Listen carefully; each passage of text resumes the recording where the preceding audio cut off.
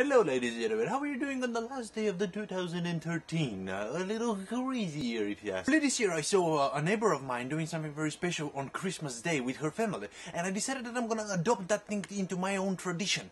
It's basically paper lanterns. In a nutshell, that is a little small hot air balloon that you light up a candle inside, and that thing floats up in the air while you're wishing for something. And I decided that into the peak of the new year, I am gonna let one go, and I'll wish for something.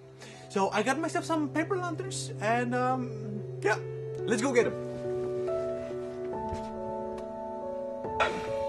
And I started thinking what to write on the lantern side, what to give to myself, what to aim for, what to wish. And that made me think about the past year.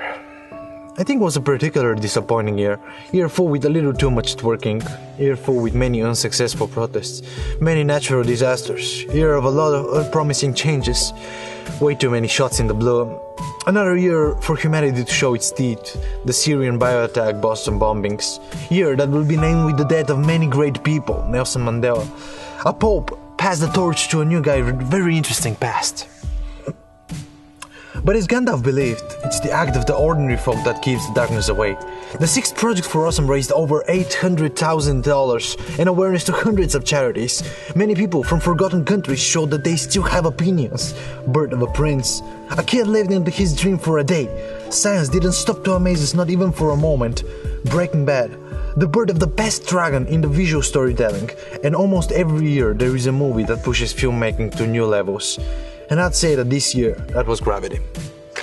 And here we stand before another one, another chance, another chapter, another adventure, another year. It's funny that by nature humans have the subconscious fear by dark, by the unknown, and yet the biggest holiday on the planet celebrates the shadow of the uncertainty of the new year. So what could we wish for? What is most needed in shadow? What helps you better when lost? It's light. Light to show you around. Light to show you where you're going. Light to show you how to get there. Let's wish for more light in this world so desperately sinking in the shadow of despair. Let's have more light. We have no great war or great depression. Our great war is our lives, and the light at the end of the tunnel is the only light we keep burning. What is it you wish for? I will see you in the next year, ladies and gentlemen.